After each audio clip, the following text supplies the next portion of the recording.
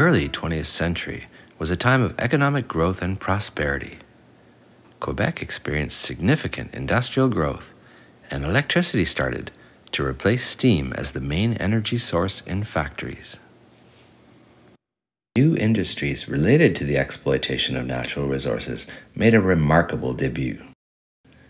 These industries included mining, pulp and paper, and hydroelectricity, as well as industries that required a lot of electricity, such as aluminum. And those very industries helped develop the non-industrialized areas as well, like in the Saguenay-Lac-Saint-Jean area, and in the Morrissey regions too. But the biggest industries remained light manufacturing, like textiles, clothing, footwear, tobacco, and even food.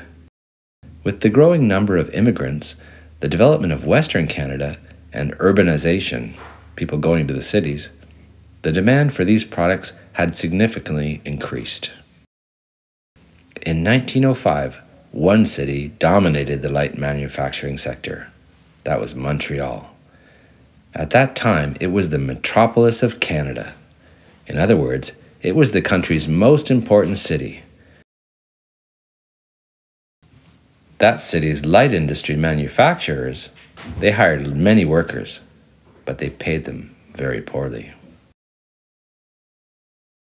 This panoramic view of Montreal in 1892 shows the city's industrial nature and its port activity.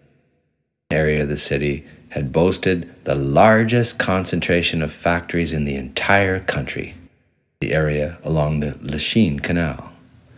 At the bottom left of the picture, you can see the Victoria Bridge, the first bridge linking Montreal to the South Shore. Just above it, you can see the Lachine Canal and smoke from all the factories there. Why did industrialists choose this site? There were two main reasons. First, factories needed hydropower. That's energy from the water to operate their machines. So the canal was a convenient source of energy. Plus, maritime, that means on the water, and rail transportation was located virtually right next door. But you can also see many factories to the east of the city, in the right of the image as well.